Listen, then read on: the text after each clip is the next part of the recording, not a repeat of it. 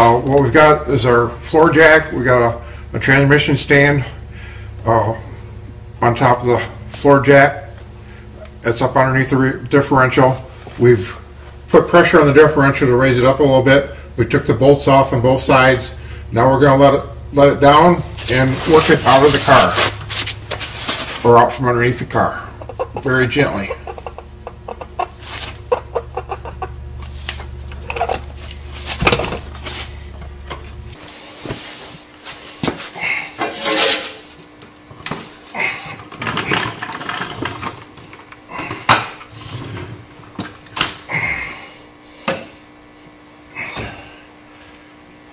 We'll drop it down on the floor and take the cover off here.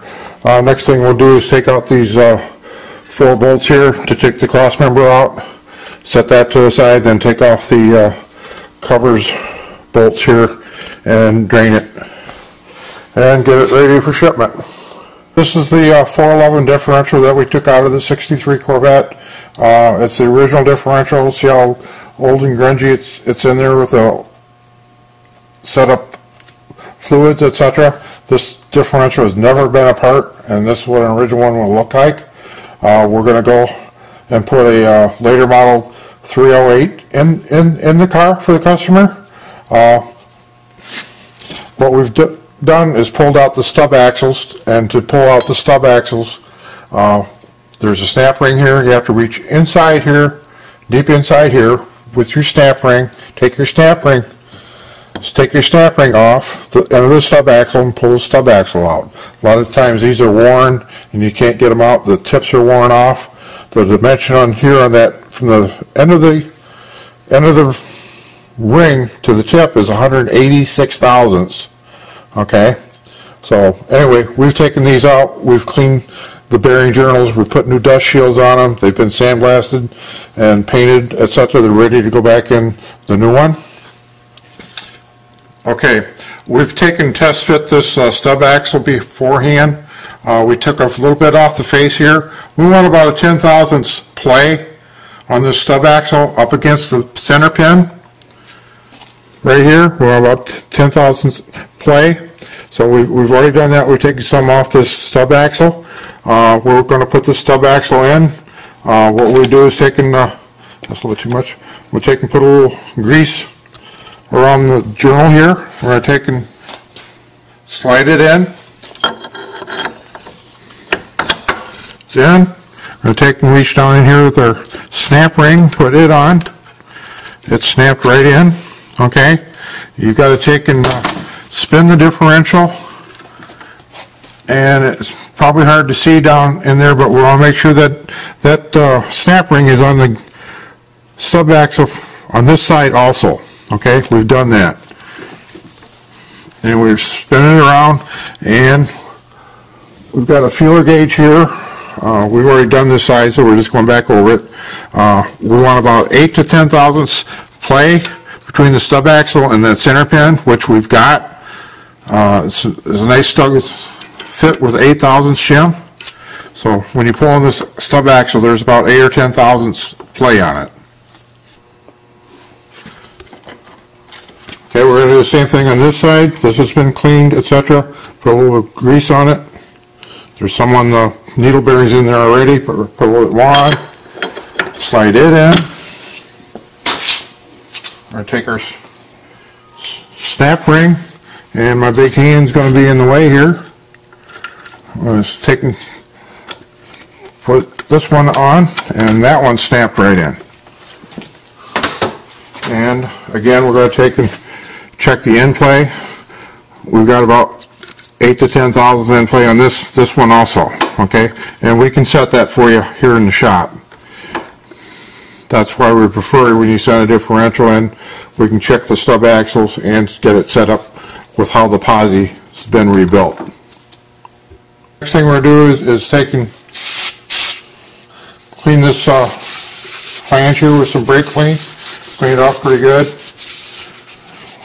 If we don't get it all off, any grease or something like that off here, the gasket won't seal properly. We use Pervatex number 2 for the sealing areas around here. I've got some right here in my hand. All we're going to do is take and smear this around here, around each hole, run it down here, etc. Okay, we've smeared some Permatex number 2 around the flange. We'll go ahead and set our gasket on here, get in alignment.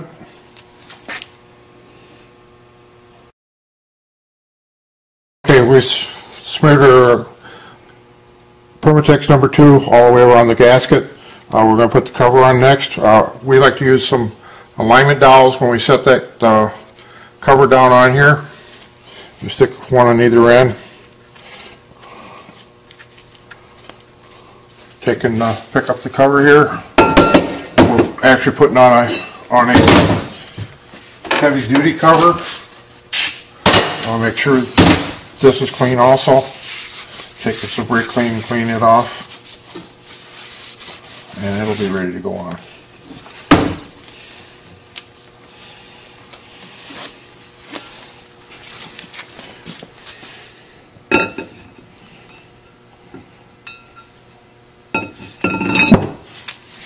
Got that on there, then we can just go ahead and put our studs in, put them in all the way around, etc. Torque them down to 60 foot-pounds, all the studs. Take out our alignment dowel, stud in there. We've already taken and tapped in a breather for the differential. If there's any seepage sticking out along the edge, take and clean it off so it looks professional, etc. And we're done. The unit's ready to go back in the car. We've got our differential all buttoned up here, ready to go back in the car. As far as putting this back together, it's basically just a reverse procedure of how we took it out. There's no need to go back through and show that part of it, put it back in. There are a few points to be made though. When you do put your spring bolts in, which go back here, the 4 bolts, tighten them up just so they're snug. You get the spring in there. Don't tighten them up to the 80 foot-pounds until the full weight of the car is on the ground. This is a heavy-duty cover. It probably won't snap, but on a stock cover, these ears have a tendency to break. Watch your U-joint caps. I would change the front bushing cushion mount on the differential. That's on the front bracket here. I would go ahead and change that. And also go through, it's a good opportunity at this time to go through your drive shaft and your half shaft U-joints and change them out if it's needed. Well, I hope you've enjoyed our video here on Corvette differentials, how to take them out and put them back in for C2s and C3 Corvettes.